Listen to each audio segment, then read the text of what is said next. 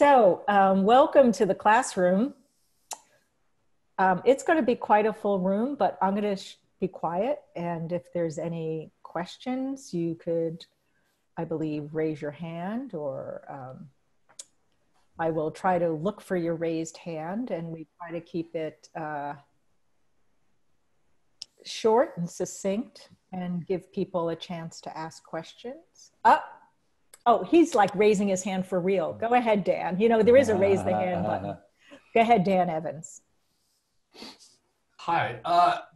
First of all, that was so amazing. That was just like cool. Blew the whole time. So thank you for your generosity. I think somebody started, you touched on this based on somebody else's question, but my question is, do you think there's a way to integrate generative or transmedia methods into foundational design courses, and what might that look like to you?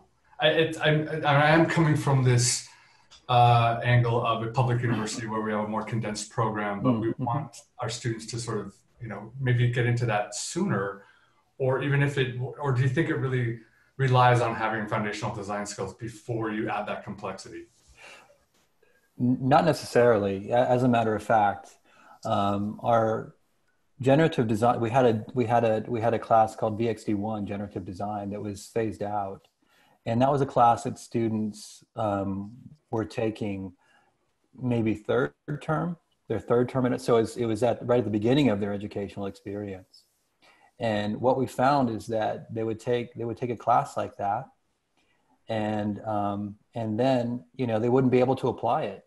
We wouldn't be able to apply it to a graphic design project until they were a little bit later on, you know, maybe fifth or sixth term in our curriculum. And so, you know, they forgot all that they learned. And so, you know, I think it can be taught at the beginning, but I think what's important is that it's applicable to graphic design, that they have a sense of how to contextualize the work and how to apply the work. And this is something that Roy's been talking a lot about too. And it's very important. You know, it's an opportunity space within the curriculum that we had when that gen design class was phased out, for us to really reinvigorate some new energy in that space. So it's something that Roy's given great thought to. Yeah, I think it can definitely be taught earlier on in a student's time in school. But like Brad mentioned, I think the one thing that I've noticed and that I experienced myself when I was in school was that without a project to apply what you're learning to, it's kind of like in one ear out the other in a lot of ways. So, you know, typically when you're learning programming or code, you're doing a lot of reading, you're watching a lot of like YouTube tutorials.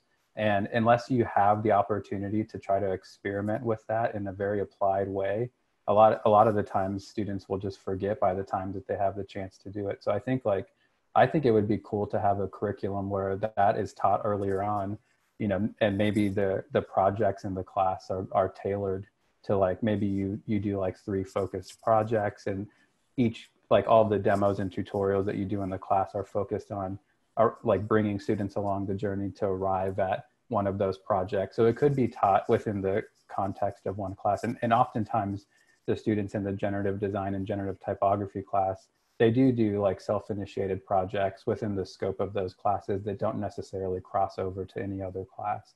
It's kind of up to the student. You know, if a student has a busier semester or they have other stuff going on, you know, they might decide to do a smaller, more research focused project in the generative design class. I think, you know, as long as they have a way to apply what they're learning, that's kind of the big thing.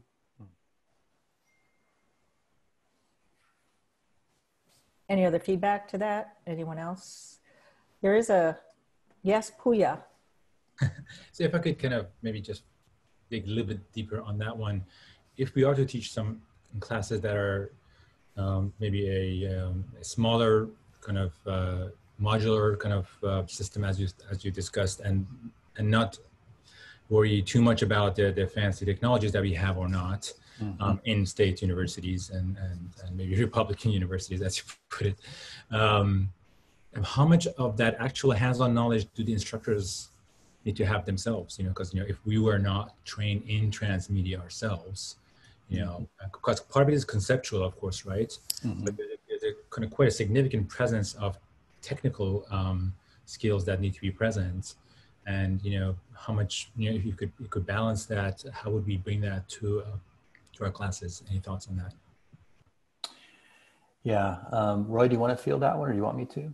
Yeah, I think like for the generative design and generative type class, there's a lot of, like we use processing, which is available online for free.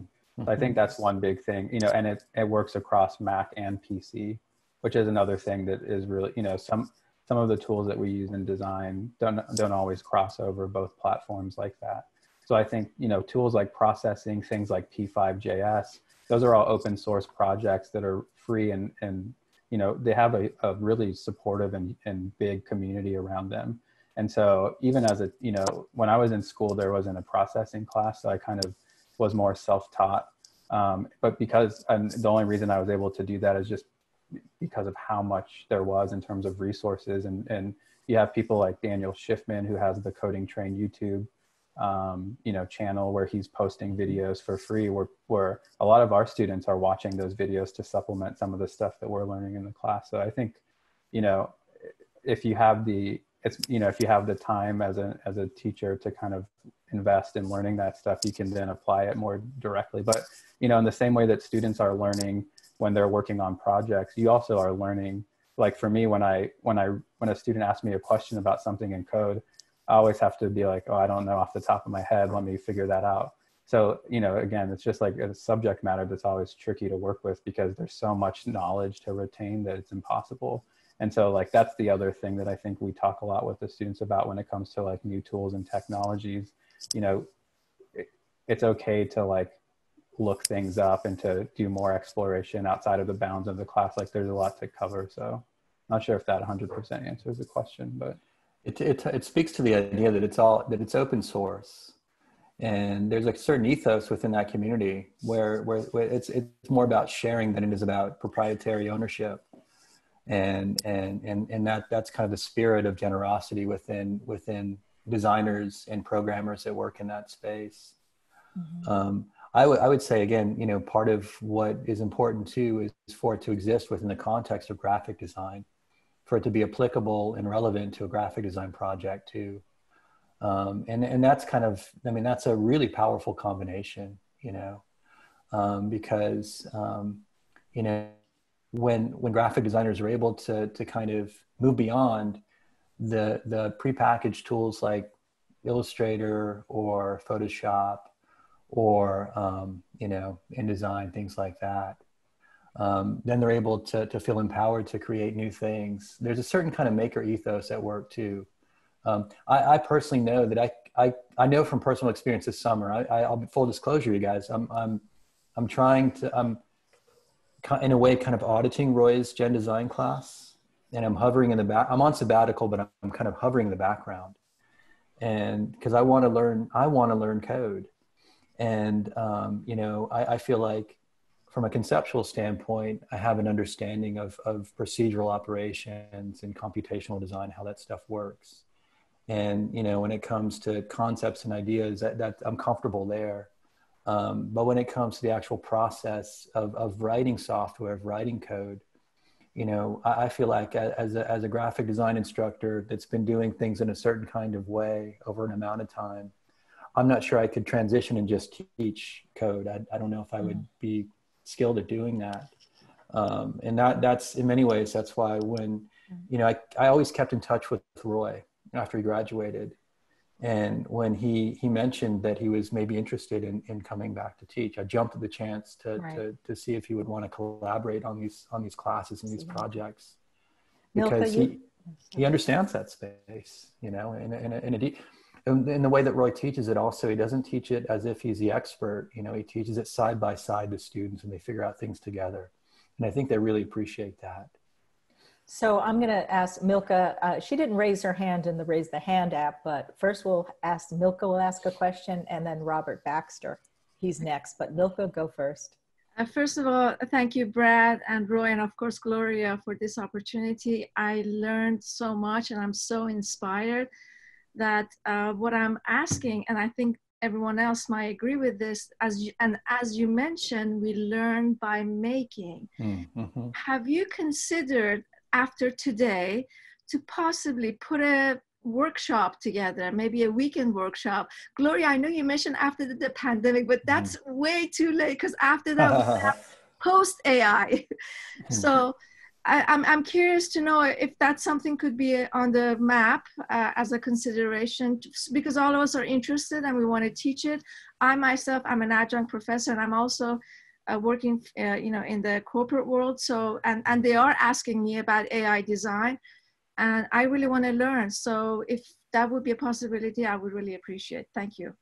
Let me say that I would love to do that. I'd love to work with Brad and with Roy and with Constantine, who also is another transmedia instructor. The HMCT will struggle to put something together. I can feel my staff behind my neck wanting to choke me because of all the work it takes to do this. But I agree with you, Milka. I think we should continue this, and we should build much more smaller and intensive workshop on how to teach this. What's the components? I mean, Brad and Roy did share some of the components, but it is very deep. It's not just about technology. It's about we talked about it earlier, what frames the class is about storytelling. So there's a lot of, the brand of the story that you're building, and then how is that affected in the different media platforms? And that's really the core of the class. And so I hope, yes, Milka, I promise I'll put something together. Robert, thanks, Milka. You have a question. Hello. Just want to say thanks, first of all. That was fantastic and very invigorating to see. I think one of the questions that I have is, when you're teaching experimental media and new media to students, what you sort of do to help them through self-censorship and to help them figure out what their capabilities are in that space. I really liked the bit about doing things like storyboarding before actually getting into the logistics of how do we make this happen. And I'm sure there's a culture of them seeing, what their peers and other students are working on. But outside of that, how do you sort of set what they believe they can do? Yeah, I mean, there's so many intangibles involved in the classroom experience. And I think that, for me, again, part of it is kind of inverting the hierarchy of the classroom and empowering the students to some degree to kind of,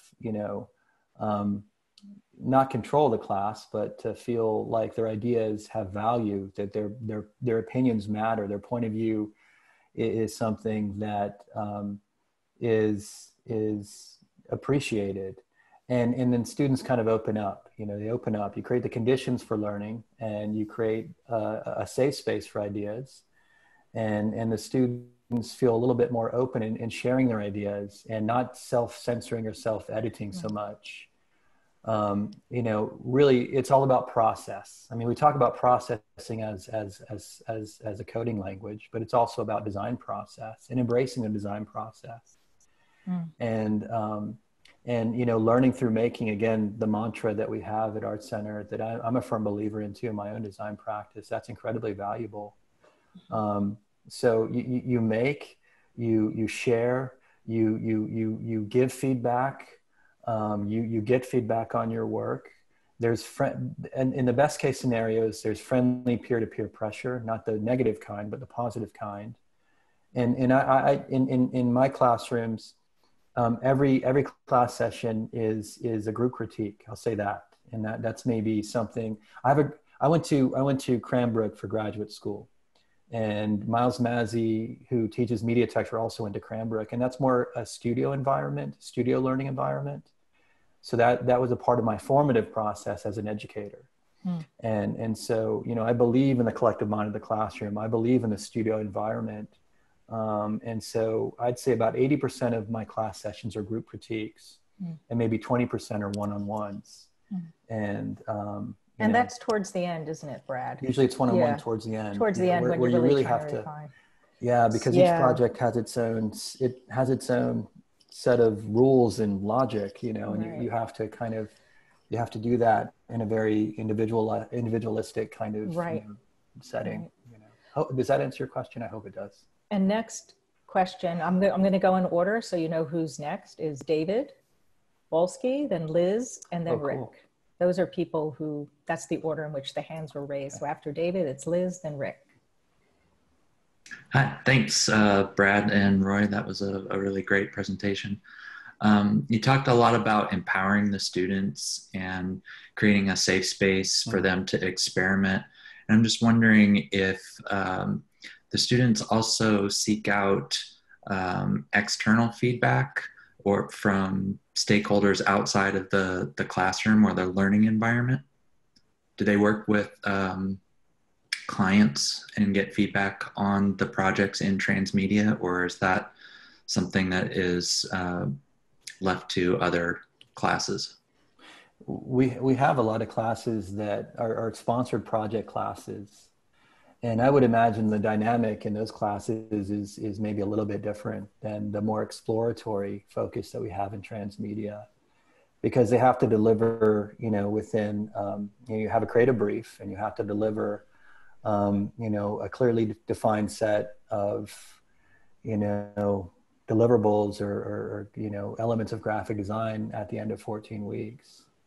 And in some ways and what I like about Art Center is there's such a broad variety of classes. You might have classes that allow a student to explore something that is deeply meaningful to them conceptually. You might have a class that allows a student to learn emerging tools and technologies. You might have a class that allows a student to gain professional experience.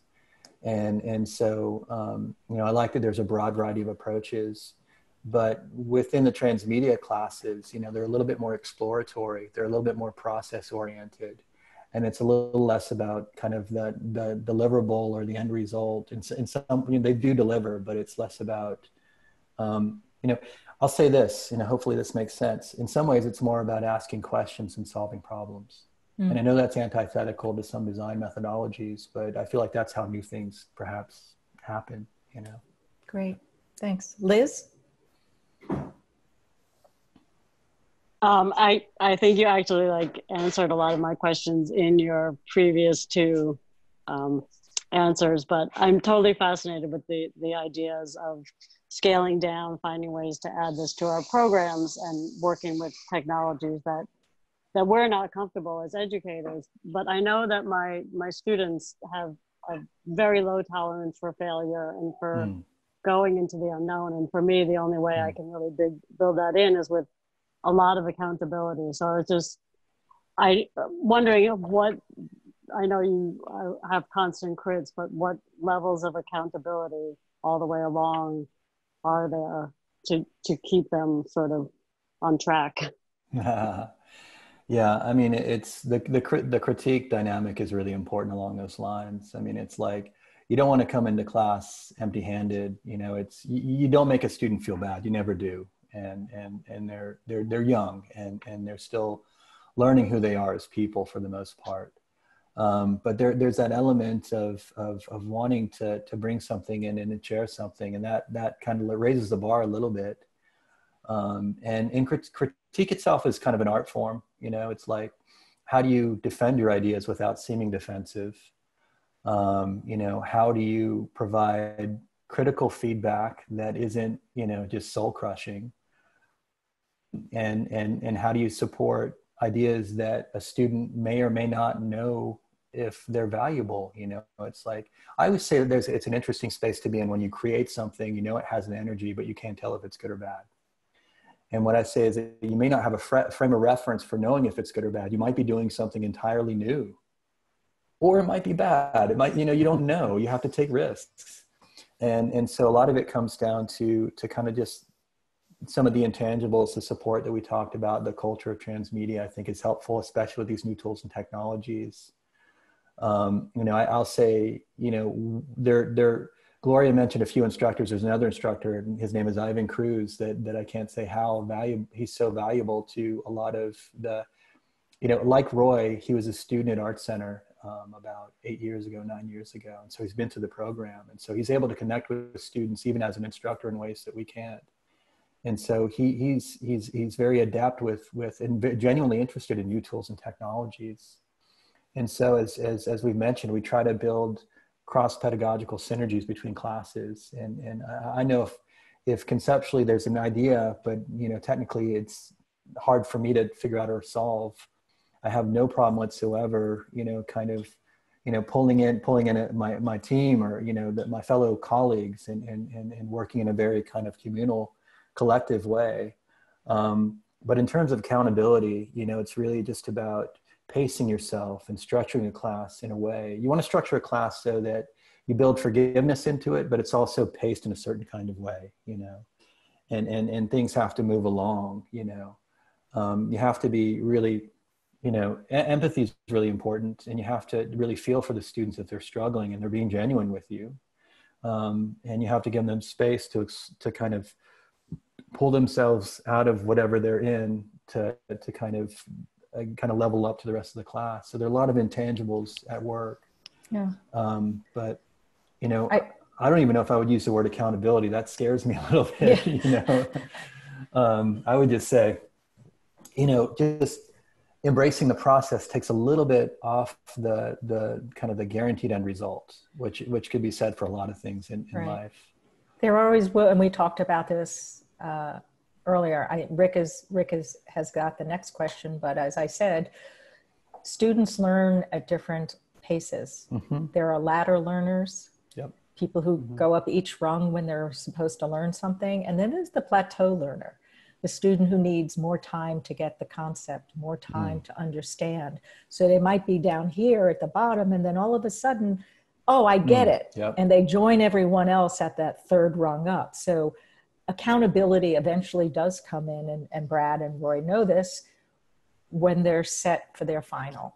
Mm-hmm. You try to keep them accountable. We try to keep them accountable along the way, because we know that they will be in trouble if they don't reach certain goals. But again, every student is, back and forth. Not everyone moves at the same pace, but I'm going to be quiet, and Rick, you can ask.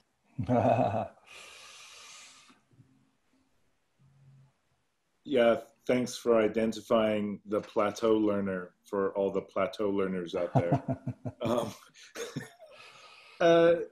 My question is that,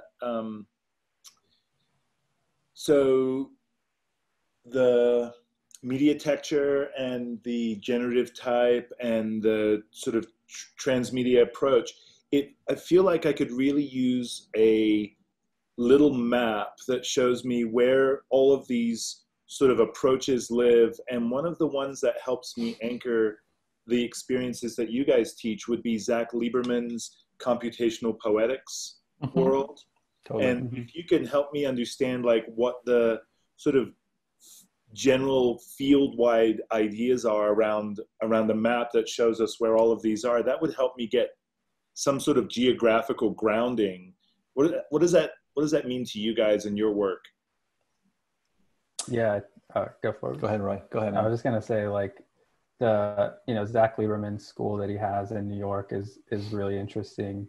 I know for me, when I was first learning about all this stuff, I was paying a lot of attention to what was happening at NYU's ITP program, where Dan Schiffman and a bunch of other really interesting designers and artists are kind of working with code, both in an art and design context, but in a really broad way, working with like writing as well as like visual art and more applied design projects. And then, there's programs like UCLA's DMA program, where Casey Reese, one of the creators of processing, teaches.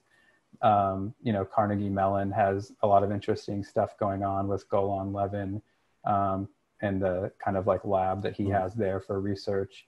So I think like that's kind of that was the kind of thing that I was referencing and thinking through when I was creating the generative design and generative type classes. And so I think like the way that I've been thinking about it, at least from my perspective, is of how we're positioning this type of work and projects is, more around like how this work is being applied directly to graphic design. Because that was one thing that I noticed was really missing, at least when I was looking for stuff. When you were looking at processing examples or processing tutorials, they would lean in one direction or another, maybe more art, or maybe like more, engineering and computer science focused. Some of the stuff is like way over my head in terms of complexity. So that stuff was always hard for me to engage with. The art stuff was hard for me to bring into the class because, you know, a lot of my teachers didn't want me to make art. They wanted me to make graphic design. So I think like that tension there was kind of interesting. So I think that's kind of how the mental map that I kind of built out is, in my mind, is like, there's a lot of precedent for it. Like in the classes we talk about, you know, Muriel Cooper and the work that she was doing at MIT. So we bring in a lot of like designers that have been working with technology in kind of different and interesting ways, and kind of approach it from that perspective. Great that you mentioned all of these people, and thank you, Rick, for giving us the right name for computational poetics. And you know, again, everyone sharing if they have websites, and that's great. But we forget about Muriel Cooper and how important she was in terms of developing and the use of typography and processing and generating design. Oh, yeah, for sure. Really a forerunner. I know Harant has the next question. So. Oh. Yes, I was born a wet blanket, so that's my role here. I have a question about the stuff you showed is very compelling, very attractive. Typography, to me, has a necessary textual component, and it's very difficult, I think, to convey a lot of text in such environments, especially when it's moving. So I'm wondering how much text you managed to deliver reliably, how much text do you think is possible to do? Just because of the way the human vision works. Like if your eyes are moving, you can only move your eyes smoothly if you're following a moving object, versus if you're looking at a static page, you're jumping around. So it's interesting to me if it's possible to overcome that somehow. I'm going to let Brad and Roy answer this, but I just want to say, Harant, and to everyone else, you only saw what I would consider a very sliver of the projects. And again, I think the use of text and how the text is used in Brad and Roy's class, I'll let you take over, is always appropriate to the media. Yeah, I'd say that's a really good, it's actually, your question's a really good question. And it's not a wet blanket question at all. It's a good question. And I say, you know, say in the realm of print-based media, you know, I make an analogy to track, okay, to track. So you have posters, you have booklets, and you have books. So you have long form media, short form, medium form media, and short form media. You know, a poster is like a sprinter. You know, it's got to elicit a response in the viewer in about 2.5 seconds. It's got, you know, it's something that you really feel in your gut as much as, you know, process in your brain. So, you know, it has to have dramatic impact. I'll steal a phrase from Miles Massey, who teaches media texture. When you look at a poster, it should make your heart beat a little bit faster, you know. Now a book is on the other end of that time scale. A book is like a marathon runner. And I you know, it's interesting that Gloria brought up Muriel Cooper and Roy as well. What I like about her, she was a book designer. She was an incredible book designer. That's long form media. You would think that there's nothing further away from, you know, new tools and technologies in books, but it's not entirely true at all. You know, how can, you know, new technologies are in fact giving us more tools to kind of work with new production methods when it comes to making books. But going back to the cognitive payload that we have with book, you know, a book is something that conveys information over a duration of time, you know, and there's a certain, within the context of a book, you can make very, very compelling and deep arguments, you know. It's a rhetorical kind of mechanism. And there's a profound cognitive engagement we have with material in book form. And that's very different from the way that information and typography is conveyed in a poster. You know, right in the middle, you have middle distance runner, you know, 400 meter runner, and that's booklets and brochures and the kind of information that should be conveyed there, where it's more about concision. And the writing is a big part of this too. You know, the writing should be sympathetic to the medium with which it's displayed. Now, when it comes to large environmental graphics, it really is about concision, you know. And in many ways, you don't want to read a lot of text when it's moving on the side of a building. You know, it's less about reading and it's more about experiencing that information with your body. That's why I find virtual reality to be an interesting space to begin to explore how information virtual reality is not a website. You know, it's not a poster. It exists in 4 dimensions. It has the potential to be interactive. And so where does type live in a virtual reality space? I don't know. I mean, that to me is very interesting. You know, so I think you have to approach every media type on its own terms. You have to understand the affordances and characteristics of each one and make sure that the messaging and the writing is appropriate for that.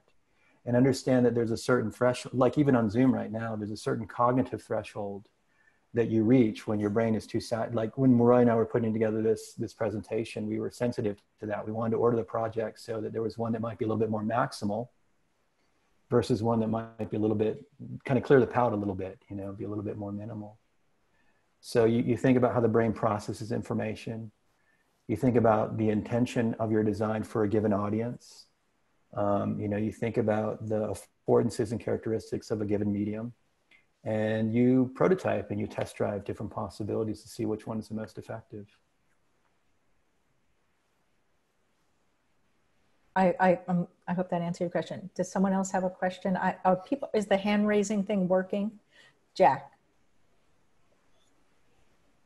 Was that me? Yeah. Hi, Jamie. So just from a teaching perspective, how much of these classes are, you know, you showed all this incredible work and it has, you know, so much beautiful graphic design underlying it, but it seems so complex to produce. Is the bulk of these classes teaching technical skills in order to be able to produce this? And these kids come to you with, you know, really well-formed, you know, design backgrounds already because they're juniors or seniors at this point? Or are you kind of helping them through the art direction and design process simultaneously? I'd say, you know, again, a lot of it comes, a lot of what we try to do is build crossover between different classes. And so we have students take classes in tandem with each other. And one class might deal with some research aspects or something that involves the development of a narrative if it's a book design class, or the development of an identity system if it's, say, a Type 5 Transmedia class, which we've talked about today. And in tandem with that, students take classes that are sympathetic to those classes, that fit with those classes. And so, you know, as Roy and I talked about a little bit today, we love when students take a class like generative type in tandem with Type 5, you know, Transmedia. And I know that when they take Roy's classes, they're going to have a historical understanding of the evolution of that way of making graphic design. There's a strong intellectual component to it. And I also know that they're also going to have a series of exercises and a logical sequencing of the introduction of all these concepts in his class, so that, you know, the technical side of things, the tools and technology side of things, is in many ways, you know, let's say not in one class, kind of outsourced in a way. And we know that during the weekend workshops as well, you know, I'll talk to Roy, I'll talk to Miles, and we'll talk about students. You know, what do you think that this student might need in order to kind of get over the hump in their project? The other thing, and so we work super closely together, and we kind of build pedagogy so there's a strong crossover among the classes. And I'll say that the intangible thing is we like working together too. You know, we enjoy talking about ideas. We enjoy the process. When you ask what they come in with, what skills, Jamie, were you at yesterday's Essential Typography? Oh, with Simon and that's Ty. Huge. I mean, that's huge. What you see at Art Center, and we're very fortunate, but it's an art and design school, a conservatory school. By the time they reach Type 5, which we would consider the pinnacle of the type program, they have taken Type 1, Type 2, Type 3, Type 4. And in all those type classes, and in addition to that, they've taken narrative or perhaps even editorial design. So they have a huge, huge foundation. By the time they get to Type 5, of at least foundational studies of typographic design and graphic design. They cannot take transmedia design walking through the door. Now, maybe, I don't know, it might scare them, but what you see, the Transmedia design program, is really what they exit Art Center at. Yeah, I was primarily wondering about the generative type stuff, because it seems like it requires so much technical skill that, you know, there wouldn't be time to kind of, you know, help them too much through the design process. So I was wondering if it was primarily a technical class or if it was sort of a combo. Yeah, it's kind of a, yeah, it's pretty much a combo. Yeah.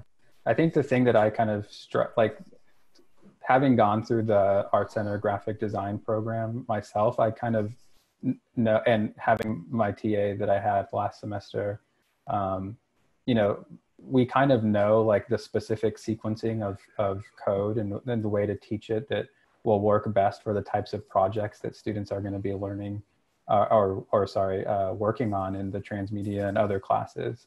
So I think like for me, when I'm teaching that class, we do focus a lot on like concept and ideation and sketching and design as much as we do with code.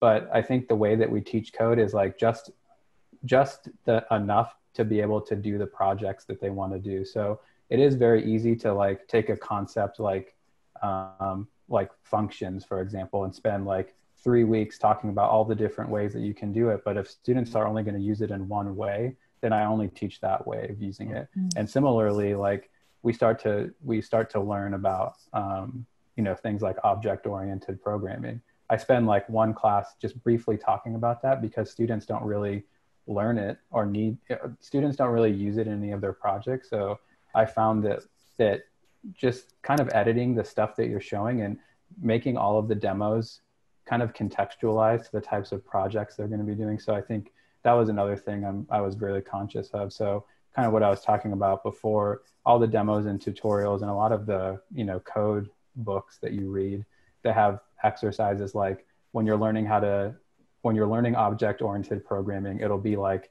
you design a little alien character that bounces around the screen. But for our students, like if they read that book, it doesn't mean anything to them because they're like, well, how does this, you know, how does this work with what I'm doing in school? So, you know, when I teach that example, we actually do that gravity type thing that was on one of the slides where they can type on their keyboard and letters fall down the screen. It's the same set of code, but then someone in that class can then say, oh, I liked how that was working. And then they take other code that they're finding online, they're combining it with the code that they're writing in the class. And then that allows them to kind of, you know, move that project forward in a way that is really quick, actually. Like it's always surprising for me. You know, when I was trying to learn this stuff myself 10 years ago, I see how fast students pick it up, you know, like they're maybe the generation below me. And they pick it up so fast, it's crazy. I think the other thing is, I know Robert has a question, he just walked away. But this was an interesting, Brad and I were talking with Phil Gilbert, who's head of a design for IBM. I mean, he's head of 2,500 designers. And one of the issues or one of the concepts of what will make a good designer is not to wrestle the technology. You know, I think you don't come in as a designer and say, I'm going to make this technology work for me. In other words, you need to sit back, and maybe this is an interesting process of look at how the technology can inform your design instead of the other way around. You know, allow what the programming that Roy uses to perhaps shape the design that you think you might be thinking of. I mean, and that was almost an aha moment. And he got that from after visiting the letterpress shop, because we have a great letterpress shop as well as great Transmedia. And why they work together is that our technology and letterpress is so old, we already know the technology. So understanding of the technology and how you can push it at this point, I mean, there are some fantastic letterpress, you know, designers, artists who are doing great things with the technology because they are letting the technology telling them what to do and then responding with it. And that I think is going to be the change. And that's why I think a lot of the students are coming in, as Roy would say, they pick it up quickly because maybe they're allowing the technology to inform their design, instead of maybe 10 years ago, you used to jump on the technology and say, I'm going to make you do this immediately. I think they're more comfortable with that concept. Anyway, Robert, do you have a? It's just a direct follow-up on that. I mean, first of all, super kudos for putting together that program and for having institutional support for that. I think what I've witnessed a lot is the sort of other side of institutions trying to make people that can put coding as a line on their resume, you know? So it doesn't really serve the purpose of the work that they're doing so much as it serves getting through that, that hoop. So I really like the approach that you guys are talking about. And I think that in particular, I just wanted to say, as people are talking about workshops and future things, is something worth documenting and spreading, because that seems like a really functional model that I don't get to see a lot in institutions. Yeah, very cool. Thank you. I think one cool thing, just to bring it back to the HMCT and the programs that are there. One cool thing is, like, when we're coding everything, a lot of the students have had the experience of working with metal type before. And the way that we structure the software is literally like building little rectangular pieces of type in code and then setting those next to each other with spacing, with leading, with all of that stuff. And so they've had that hands-on experience setting type in that way. And then they're able to work with code. And, when we work on the data visualization and text analysis stuff, I always ask students, like, okay, we have one exercise where we take a book and we analyze the frequency of occurrence of letters in the book. And I say, like, do you know which letter is going to be the most frequently occurring? And a lot of them don't know, but I show, like, the California job case, and I'm like, see how big the E is? The E is the most commonly occurring. So I think, like, to me, it's like the technologies are always super, to me, like, this is just another technology, just like letterpress and all that stuff is a technology. And so I feel like we're really, the students benefit a lot from having had that experience, because, they don't really think about it in terms, I think what I'm starting to see is they're thinking about it less from like a high tech kind of perspective, and it's just another tool for them. I think the one thing that I do hear a lot, which is interesting, is they're kind of curious, like, how they can do this professionally. They always ask, like, what design studio can I do this at? And I'm like, it's more interesting if you bring it into a design studio that's not doing it and provide that as something that you can do that's unique to the way that you make work. So I think, that's something that I feel like is really encouraged within the program. And, having all these resources that they have, like the letterpress, access to the letterpress and HMCT in general, is super good. For sure. Do you have a question? I just wanted to also point out that Brad and Roy talked about the value and the importance of the TAs, and the students are learning a lot from the TAs and from each other. I had the benefit of being in one of Brad and Roy's critiques back in February, and I really got to observe how much the students are learning from one another in terms of the code and the technology also. Yeah, I mean, it's, again, the collective experience, the communal atmosphere is really important for them to really engage in these new tools and technologies that they otherwise would shy away from. There's that kind of level of encouragement and support, which is really important. And in the critique, again, you try to invert the critique so that the students are the teachers and the teacher is learning as much from the students. It was funny. I have a son, Joshua, and he just started second grade. When he just started second grade, he said something to me that was, how little kids can say things. And you're just like, oh my God, that's brilliant. It's wrong, but it's brilliant. And he said that the students should be the teachers because the teachers are always asking us for answers.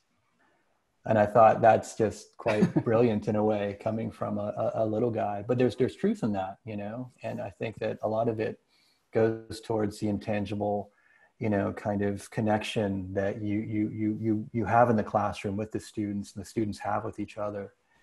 And the teaching assistants, it's unbelievable the amount of time and energy they'll give to a class. And as we mentioned earlier, Roy Roy was my teaching assistant for almost 2 years solid, which is dedicating a lot of time if you're an art center, if you're at art center, and knowing, as Gloria mentioned, knowing some of these classes and how demanding they are. But it's just, you want to be a part of it. And not that it's like a cult or anything like that, but you just want to be a part of the exchange of ideas. And you know, it's addictive in a way, you know. But I'm a firm believer in fostering young teachers and giving them a space in the classroom to kind of a platform really for them to test drive their abilities to teach. Everyone has a possibility of being a teacher. It's inside everyone. And you try to create space in the classroom for a potential teacher to begin to find their voice. And, you know, and it's an important, it's part of that kind of like alchemy that happens in the classroom. And everyone here is a teacher, you know what I mean? You know, when it comes together and students are discovering things in their work, it's just so powerful. There's a kind of magnetism to a good idea. And when students see other students make those connections, you know, it's a little burst of energy for them to feel confident in following ideas and giving shape to them, and then sharing them with each other and finding support in what they share, you know. And so that those intangibles are really important too. And I can't underscore that enough. You can't really, it's hard to give a lecture and talk about those intangibles, but in this format, which Gloria has put together, I feel like we can talk a little bit about that stuff, that shared experience we all have as educators that we know is quite magical. Is there someone else? Did I miss someone who had a question? Because maybe your raise the hand is working or not working, and I don't want to be, you know, I think everyone, oh, Puya, go ahead. So, sorry, I'm thinking a little bit maybe too pragmatically today. Part of us kind of trying to kind of imagine possibilities of how we can kind of have some space in our programs to kind of teach transmedia or related kind of projects, classes, courses. We're asked to always to think about how will this kind of learning affect the students' kind of future perspectives, in their, you know, jobs and careers. And of course, I can think of things like, you know, expanding how they think about technology and kind of exploring unknown, uncharted territories that our students will face ahead. Any thoughts on adding to that list? I mean, and Roy can speak. Roy can follow up as well. But I think, you know, typically a graphic design, you know, learning to work with code-based tools is a way of making forms and expressing ideas. But if you're working on a large team and you understand the language of code, inevitably you're probably going to be working with someone who's an expert that's like got a degree in computer science, that will take those ideas it's a shared language that you would have with that individual or that team. And they would take those ideas and they would really kind of run with them. And so we just want to introduce graphic designers to code-based thinking, code-based learning. We want them to understand that language so that they can communicate and collaborate with others that, you know, are experts within that realm, within that field. Yeah, I think for me,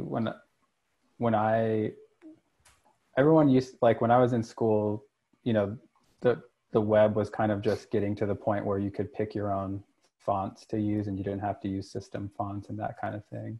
And so, and like responsive design didn't exist. So no one wanted to work on any digital projects. iPhone apps had just come out. So I was like more excited about that. And a lot of my peers didn't understand why or didn't really care about that stuff. And like I took a semester off from Art Center and like moved back into my parents' house to like learn programming, because I felt like I could do a lot of really cool projects with it in school if I just dedicated a long enough amount of time to learning it. And I think like one thing that I've seen in my, you know, in the last like 8 years of working professionally, and I've worked in a lot of different contexts. Like I've worked in small studios, I've worked in-house at like big companies, I've worked at startups. But one thing I've noticed is that the types of projects I did in the transmedia classes and the code that I was learning, it kind of changed how I thought about design a little bit. I became more like systematic in my approach. And so that allowed me to then transition from a very traditional, at the time, graphic design program to then working on apps and websites as an interaction designer, you know, and moving across different kind of disciplines within design that I probably wouldn't have been as well I wouldn't have probably been able to do that as well if I had maybe a more, you know, linear kind of graphic design education that didn't ask questions of me that I wouldn't have asked of myself if I were kind of just going through the program without that. So I think like that, you know, it's like such an intangible thing, but I think like working in this way just changes how, and I see it in the classes when I'm teaching students how to code and they start to experiment with that medium. Like you can kind of see there's this shift where they realize like, oh, I can now do this on a project, or like I can approach this project from this way. Like I encourage my students to write a lot. I see them writing a lot more. So I think like these types of projects just require a certain level of research and intellectual rigor that isn't absent in other projects, but that we just kind of ask it of the students a little bit more. And when you're working with code, you kind of have to, you know, bring a little bit, you have to, I always joke with my students that have my 8 a.m. coding class that they should probably take the afternoon one too at some point, just to make sure that they're awake, because a lot of them have pulled all-nighters, and then coming into writing code at 8 a.m. is kind of rough. But yeah, I think it's a lot of intangible stuff, but it just really changes how you think, I feel like. So we're coming to the end of our class, I'm sorry to say, which is the end of the event. And we have one more swag giveaway.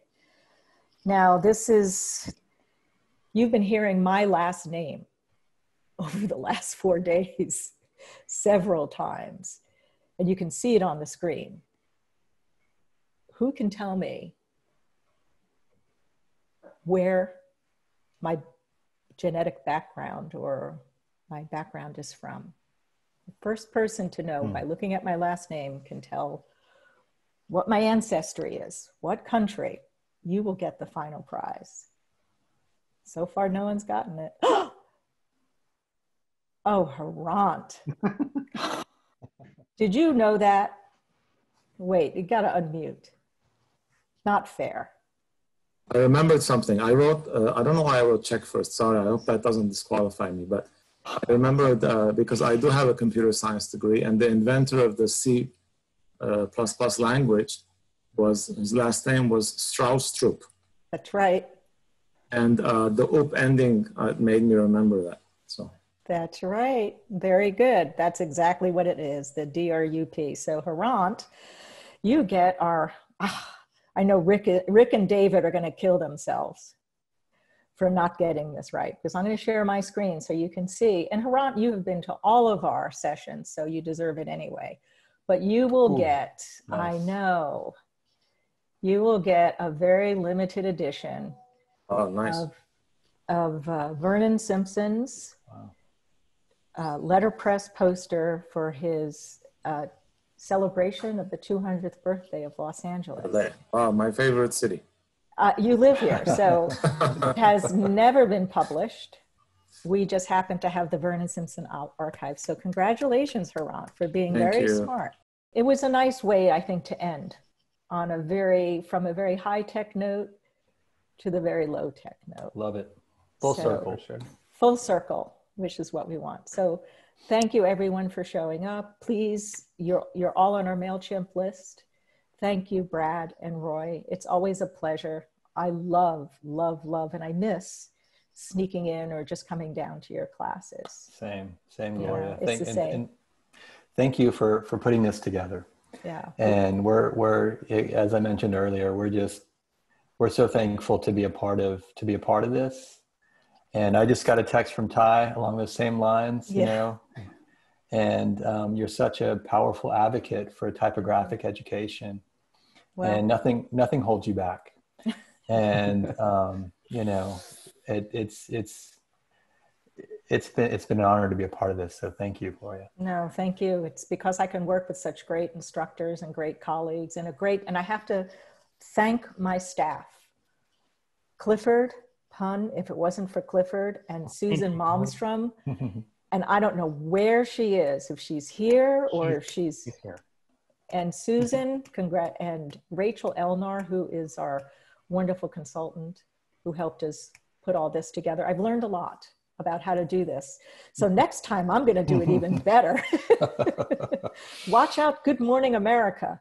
Thank you, Gloria. You are such a great hostess and moderator. For sure. Thank you. Thank you so much. And thank you, everyone. And have a great night. Stay healthy, stay well, so we can all go back to a physical space once this ends. Good night, everyone. Thanks, Gloria. Thanks, everyone. Bye-bye.